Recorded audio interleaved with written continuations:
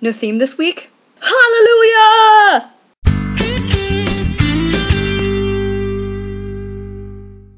Hey guys, it's Wednesday, and was last week freaking awesome or what? Sean and Matt, you guys, that was just awesome. Ugh, that was so much fun to make. I'm glad you guys liked my rap. It took like 7 hours, which is the longest I've ever spent on one of our videos, but it was so worth it. That was definitely my favorite theme ever that I've participated in.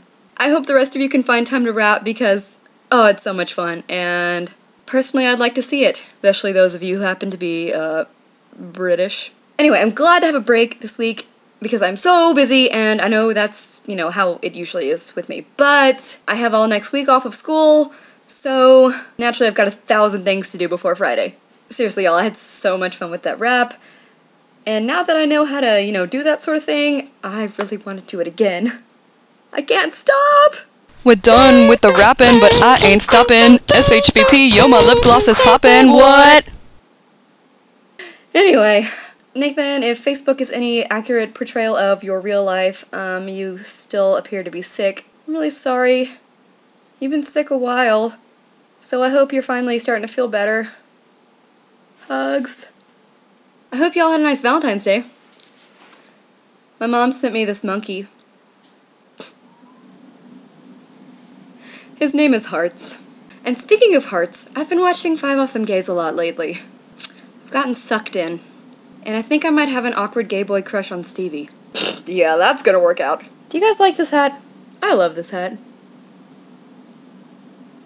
I borrowed it from my sweet mate. So as I've been watching all of our videos lately, I have developed a sort of a theory in my head.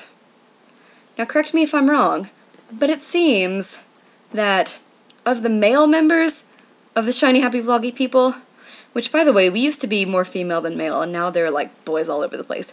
But anyway, of the male members of SHVP, you can tell which ones are straight or gay by the presence or absence of a beard. Am I wrong? I don't think so. I know, right? I should, like, send that to the Scientifical American.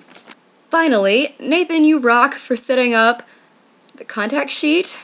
I've sometimes wondered if we should have each other's phone numbers, because I've seen members of other collab channels, like, you know, texting each other themes or whatever, but then I started to think that maybe that would be a bad idea.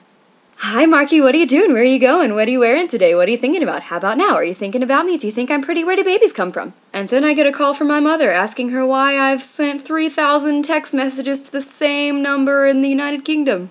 I wonder how much it costs to text internationally. So anyway, I don't know if that's a good idea or a bad idea. You guys decide. I'll go along with it.